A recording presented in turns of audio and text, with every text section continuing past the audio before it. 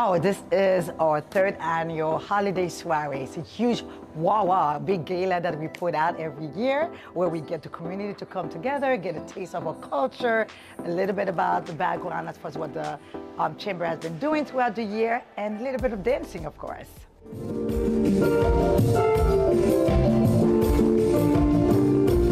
It really shows that we have the support of the community and that the community stands with us, stands with the Chamber, with the initiatives that we've been taking, the changes, the resources, and the partners that we've been also able to make throughout the year. So this speaks volume as to the support and the need of the Haitian Chamber in this community.